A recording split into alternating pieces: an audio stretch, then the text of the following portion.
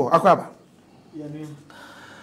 NDC position no ye clear say aban no so na yesemonte so a ye mprema say nyame ayadom ebia resign a monsan fa afoforo begum nti no o ma wa ban no mu na montwitwa bi mfrim na monfa di bre na da ho no mabinom na asem fa na asem ko mamintio honorable mame na wasi initiative for na hefo na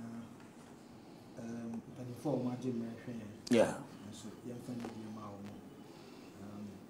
so enena justice so asante mantem hanra cross no wa okay justice question anyway yeah na obiebie courts ahodo na obie ba ko bompata ani dwaso ya ma no so kaka obiebie obompata ani dwaso okay na ranso no I know say obiebie wa atwuma nwa bia ja south okay nti yeguso de o mine sika e di dwuma na make sure say mpuntuo ene nhyehyɛ pa ye wo no ye be koso ada na di amagana for ehu okay ahokyere wo wiase ahokyere wo abibimamu ahokyere e wo Ghana ni nyina ne say ye sika sem wiase nyina esan yare ni ntokwasem no ene oka NDC for no ntiase ne so o mampani dada John Dramani Mahama yira mo kama ni dane so no okọ amanone no okogitu mu se ampa ya de kodi awui ene ye ntokọ a ekoso no enya nsunsanso ewo abibiman a Ghana man ka ho esika semso ne nyina mu no omampani na nado danko akufuado onwani nya Ghana fo onkan ontwa Ghana fo mpoa enkan kire Ghana fo se usunu kra na me ye no mo onkan kire Ghana fo se onti obia de omampani ehwe na Ghana fo hwehwe ne se eneda yi a me no wo kasei okọ Senior High School okọ Manso Adubia Senior High School okọ Trobo Akodia Senior High School okọ Bankoma awofo de oma ekọ je on prospectus de anigye sonko etai omampani achi na omanya mfaso nti a ewo se Ghana nisa ekosan line otoaba ebi nsida eye andananado danko akufuado ene manhu waba awoto eso mfaso se oman ni sika no nso benya mu chefa na aboa ma wo ba enso so enya wo faase enya suku akọ na dache waba abeye oman no enso so eso pani so obekira de o so obeye ayaresabia adwuma o so obeye ono ankasa adwuma o ni nyina gina ntete pa ye benya ewo enwoma suamu sikanti honorable obi wo ha ontumi nko school me no mienu nyina ya adwen se nya ye won krofo a ye na omo school a na omo nim nwoma echen yen nanso so sika eye won ehu etwen won kwa kire a omo antumi anko school no na omampani na nado danko akufo ade se onni oman ni sika no ebinom susu se emfi adue no ene wo se yetimi boaboa ho na yetimi de oman sika hwe nkwada no omampani ba 2017 ebesi sabre odo oman no sika me no mienu no ye nyina ya gye atum se eye dia ebra omampani kofo epe oil no NDC fo ka se eya dwongo na enye oil enso omampani a kire se eye oil eye oil kakra yetu no esomfaso no obema Ghana fo anya somfaso nti oye akwan a oisisi adan ahodo ni nyina no akwada ono ne oman no edaache ne oman no fapem no omampani enyi wonfiri no na opani se sika ne ye sa de yeah I am telling you in authority womunya free SHS somfaso ne bia be emrahye bedwamufo ne bia be ye omampani wo hwe omampani dada John Dramani Mahama oye onya free SHS ofiri achimota eko esuo mantemu eko school ana ontua school fees but on the party for nyintum say free SHS no say bo man ka entinya de a wo so man yi sika e de bo nkwara yi ho bai but you know the light is on akwada no ekofie a onya kanea suade trotro driver no kofie a onya kanea ehwe ne stew kakra na say abomu kakra no obekọ na ensei se taxi driver no kofie a obekọ no obenya nsuo hye kakra miamia ho dia me no kan se obi yare na okwa yare sabia ye mfa mobile phone na ye so ehwe no se ye de ye no operation under John Dramani Mahama na se be covid e mai na ntokwa bia nsi ba bia want to me and yes I near my wing and ne amoka me say or you better than obia abedi o man so.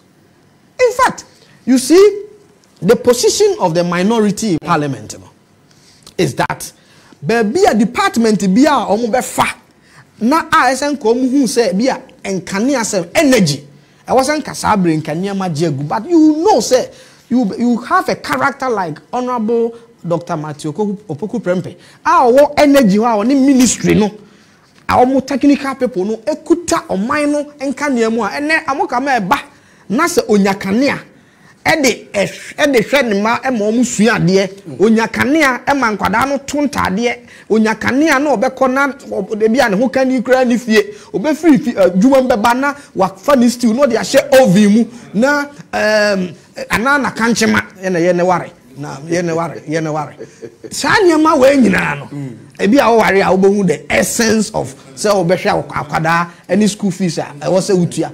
So it is important to say and this is for no ankasa no o ma confused. What makes them confused? Oh, openi hwe okay article 78 of the 1992 constitution eye oman no to me na ye gina so di bu oman ho sabe enya rule of men enya betre ene wa no odin enti anu nti na omu yi faharu na free ho ene mutaka free ho kofa we mu buy just they are men, rule of men. Yeah, the rule of law na ebo oman ho bra omampani e wo mandate omampani say we na metumi no won aye adwuma mudia ne say you say emra ne say the executive arm of government na president da no obehwe no nominate or nominate a legislature no mo nso so mo ye another wing of government no mo nso so mo ntoto o ma no mo toto o ma no a na se wo hyehyeye bi obi hu a utimi kire wadwen enye hunahuna enye popo enu nye amamuo papa utimi ma democracy ensi ni trase simply because o pesa o please o followers and now chidifo. It is important to say nyina beti asese o man no aye chekere no ye chekere ama nchirima ye chekere ama ye dachi no enti sabrei se se approve agric minister o wo twaka a obeyan hyehyeye aboa ma enuane abu obeyan hyehyeye ma poultry farmers anya enuane feed livestock ne ade obeyan hyehyeye ma enkwada omo free SHF buffer stock nso be pagya na akwada na tumi anya adwempa esuade. You could see say omampani policies or the buy enyiyimu bi anim enne okọ admissions na yenka say NDC ni ene yenka say MPP ye say Ghana ni biara enti wo hwe ye mra hye bedwa no a enye NDC parliament what I say ene enye MPP parliament eye parliament of Ghana enti wo dwene Ghana no ho kane enu ene kire wo say ampa wo ye okandifo papa na ya na ya me ya wo ye ofonsa na wa hye wo de Sam Rashe bedwafo yi a omo say omo approve omampani agina eye omamuo mra so ayi nkrofo say omo emfa ontoto ano no nsi onsu gina ya omo so e kina ya kwato onso aba o. Some of the NDC MPs they are going to face delegates. Na ebebu saw say o reject ministers in the anto abama eye wadwuma wo ye and no be gina so de ato abama wo enye kokoti ni ahunahuna wo yesa na wo de oman no amamu nhyehyeye no atwitwi fom wo de oman no amamu nhyehyeye ya 1992 constitution no wo de grato pre eno no enkyere suban pasebe wo se okandifo he yete he wo hwe mrase bedwamu a 275 members of parliament. How many are representing Ghana now? Okay. All the 16 regions, all the 261 districts. Young crop for our more no money shamra papa emaye. Woman approve loans, meboa. And this is one Russia bedroom, woman approve loans. Yeah. And this is one Russia bedroom appropriation bill. Says he can't be woman approve meboa. Now, so bank oba now be do double so. No go catch that double so for what the one now obi am for two and so both sides exactly both sides na mo approve budget both sides na loans are abosin aban je mo nyina mo de mo sa ehase ne akoje ne de aye oman na djuma. So it is important to say sa hypocrisy na o tenkan a o ya de foforo o beduru double so o beduru niwa du biase o beduru atonwase asonwase kra de say won say omo omazipu na no Who drew a bow, a bow dear, the honor now over flesh hair. Okay. I was said depending on Tia say, Sana da way, and ya dear Ghana for Ebe who say a yadepa. We am Rasha Beduania. When she say any say over Shemra. When she say any say ministers no. Mobile bam Rasha Bedum over to one.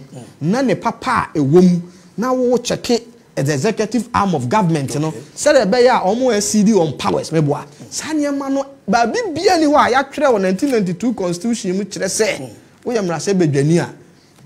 Huna nominees are Huna Ghana for. Because, no, until a man who, or to Jose, or Beboa Amanipa, Dada Sitremu policies are buying the beba, or Beshe, now to me the above from now, Ubian so, and ya, who talk a crap. True any mrene na ya e wo se emrahye bedwafo both sides nyina no ekita oman no mu odo ene tema ene akokodro kwan so anya hunahuna. Secondly, so utie de ma NDC fo bi eka now the size of government no edoso he wo hwe na article 1979 constitution under Liman appointed emrahye ministers outside parliament, remember? Okay. 1.2 ministers and 3 parliament. The ministers are we no more parliament, no. Most of them, yeah. No, point to ground parliament, I just all resign. Yeah. Ni acquire by elections. Or no, or running purely American system. Okay. Now when you Russia for free parliament or ministers and free parliament. But what did we say? Still, you can't say the cost of governance no extra because ministers were born moka and Russia bedwafo so born moka. Entino inform you say you nyim Russia bedwafo no do me ministers. And you no man pani as I'm speaking. So if a ministers are ye ka ho asem ya, we can debate it. Say you bet to me at the cap and at all said in 1979 the year. As we speak, onmonyam for Alankojo matching. Say no onyem Rashe Bedwani. Honorable Katie Hamo onyem Rashe Bedwani. Oh, Rashe Bedwani.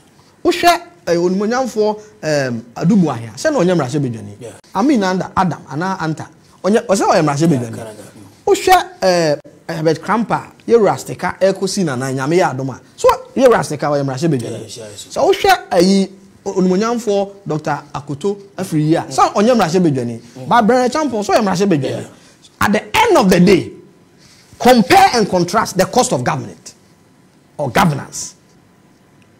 It tells you, sir, who can question be na or dodgy because Enfetino under NDC a free 1844. I signed the bond of 1844.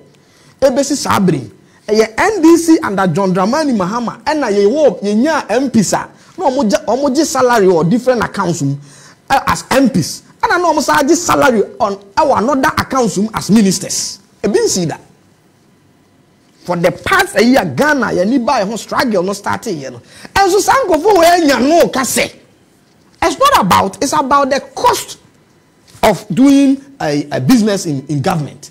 Ministers now where you omo no your analysis let's share Mrashe Bedwafo a omo your ministers are omo nyem Mrashe Bedwafo. Okay, you understand the same constitution now me be say kaba question. Mame for the same constitution. Article 78 clause 1. And I'm the Bisa Kabel. Me for clause 2. Also the president shall appoint such number of ministers of state as may be necessary, underline, necessary for the efficient running of the economy. Now, my question is, looking at current economic situation, Ghana womne and Komoa Abano and himself, which are Abano Kabiani and there. The word underline necessary. I work constitution. Do you think, say, the core NDC members of parliament, any NDC as a party, no, core almost calling on the government, so reducing not by any because of current situation, no? It's not a good call. I'm telling you, and honestly and respectively, I hope Brazil may say, and the young Cassie and Tim Rashe Bedwafo do one so. So we should reduce. No, including them. Okay, that's another conversation. Because what are we talking about here? The air can say ministers no do why am Rashe Bedwafo how much salary dada. And the NDC MPs no say the word necessary no constitution no looking at your current economic situation no we should look at the necessity no na yemfa any appointment no so that ya hode ye beso yakwa enti ye omrahye badwafo omampani ayi ministers do no free parliament. Okay. Say yetua mrahye badwafo ne ka. Yes. Ye ni say yetua ne ka as mrahye badwani ene ye say ko tua ne ka as minister. Unu say nya sa na te. Yeah. Unu say nya sa na te. Say see am no te. Say regional minister there will be a top up. Openi. Any others. No cry. Let me tell you. Say na minister already ho. Dem say regional minister ya twam. Na say regional coordinating director or bakumawu a. Say you over man of fuel. And then attach you on beba. Over mama. Exactly. Oh, umaya analysis unless you be say a propaganda na NDC for air. Me see under Liman we had members of parliament, we had ministers. And then Ghana you see the cost of government no esunodo. Enti ye call ya 1992 constitution yes owura.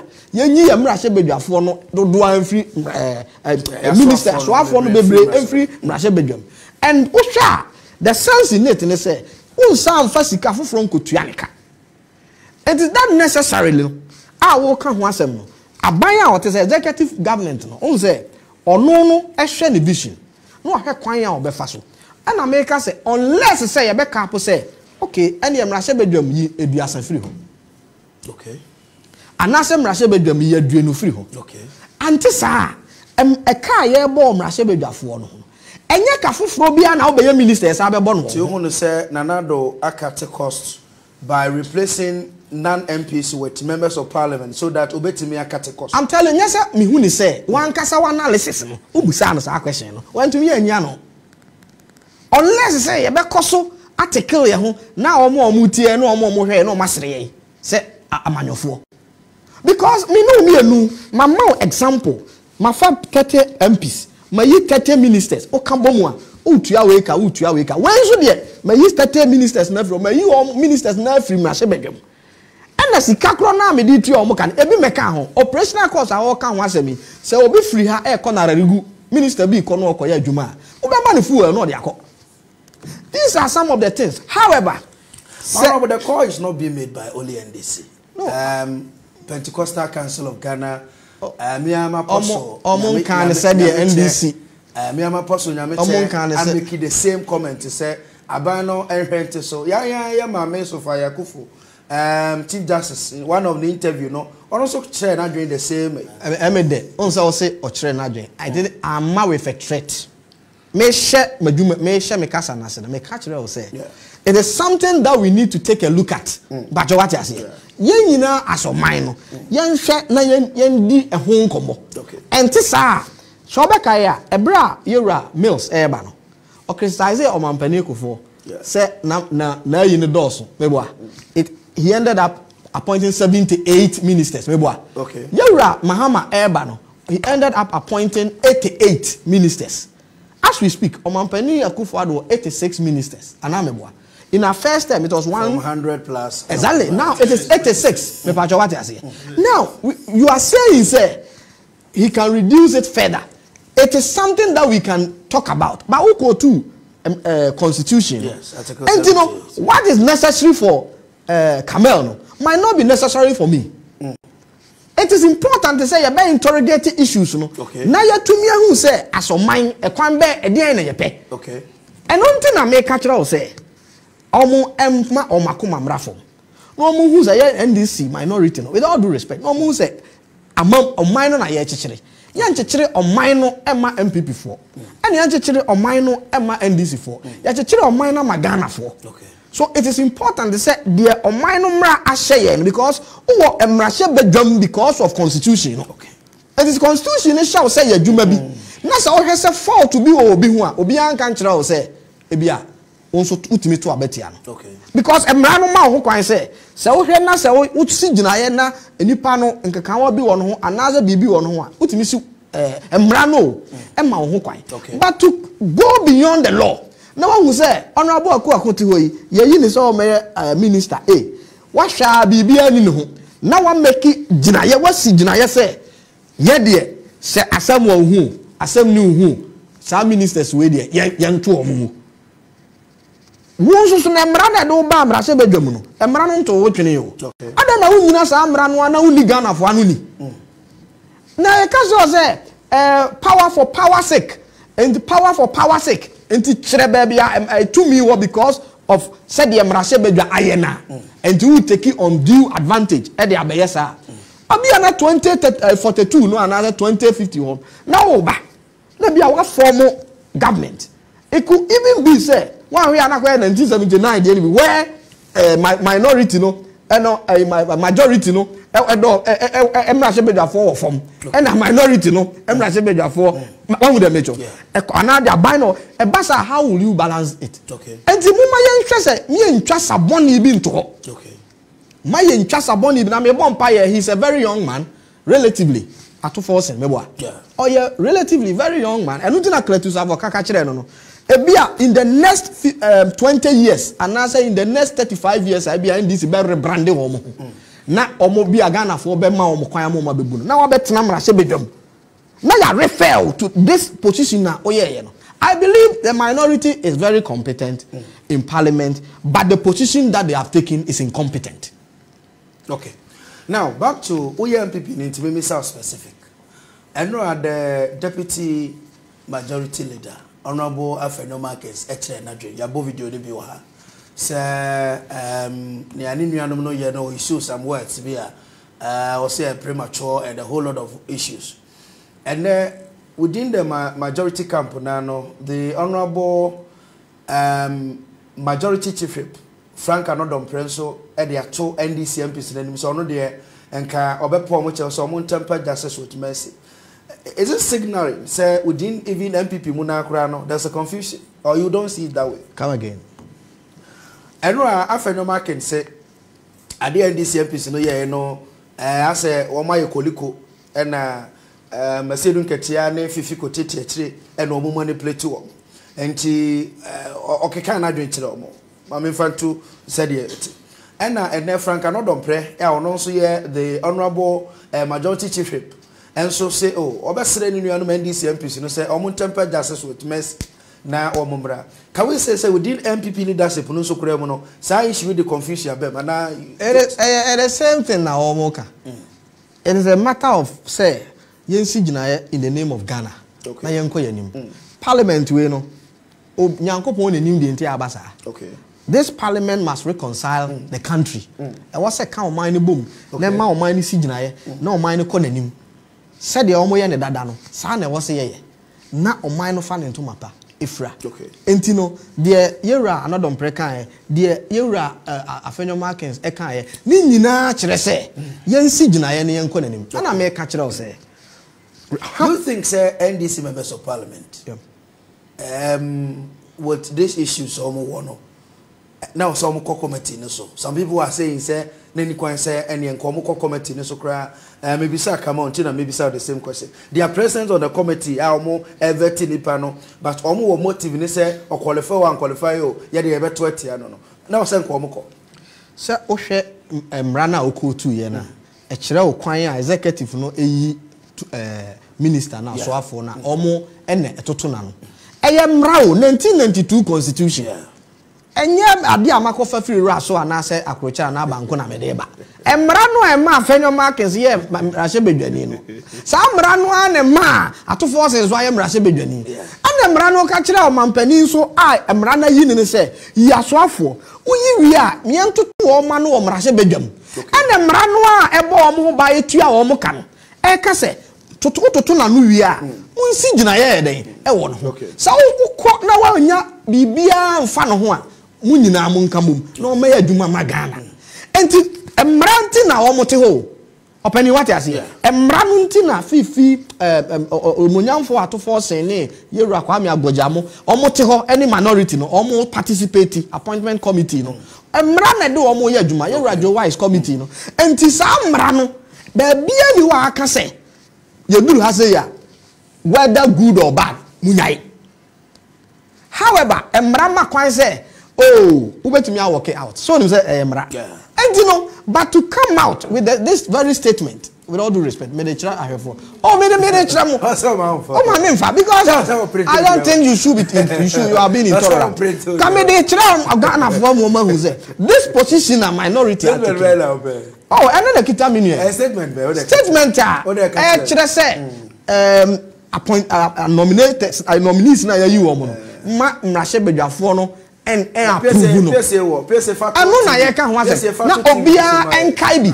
Now, the statement issued by the Honorable Fifi. Exactly. Oh, so no, your project to have. Adwenkyere kwanti na I want to tell because also the mama nanka me dey example kaka. I don't know me woman.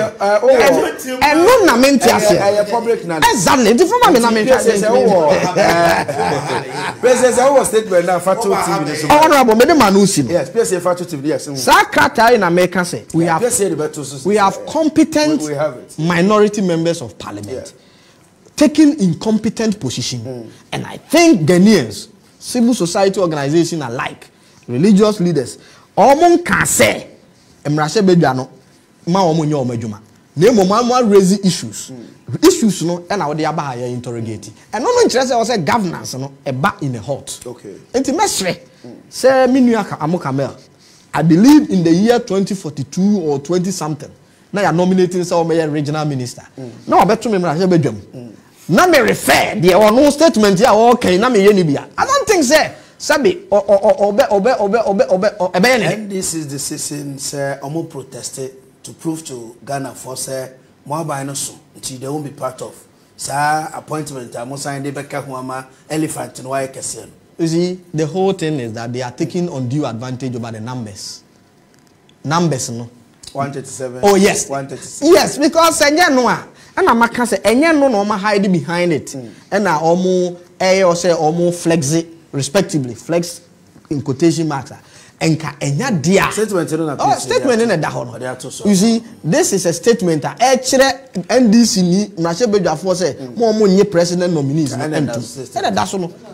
This is a statement here almost can. It is very important say Ghana for be interrogate. Oh dear, my enya juma. Some say yenye hwe.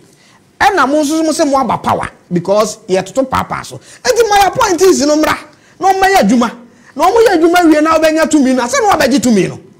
Because when I can say yenye it is important to say you be catch ye ho say e kwan a Mrashe Bedwafo mo in the statement a party no dey aba no. May you sure say enye Mrashe Bedwafo mo in this nyina na I associated with this. Okay. And because omo ye namfo. And I'll be very, very surprised because se utra anye yie na se echena bi etene na won so be sia sam Mrashe Bedwafo ni bia and no be den. Okay. And that is why I'm saying say NDC opposition no omo boa ban no fi say yes to minister so na oteso na Ghana for ball mo nsema mo a ebema niema ye mra ma MPP ama to break the 2024 no kra no yakasa MPP a listening government. So why don't you hit to the cause from the NDC and allow us say na say Ghana for worker enti my kwan na yanya adwuma no na say decision you taking be throw power to you then you take advantage of it meboa. Okay. No matter how you see it almost share no there me smell malice be and they are intent in the papa. Let me also smell some messages before we proceed with the rest of the discussions.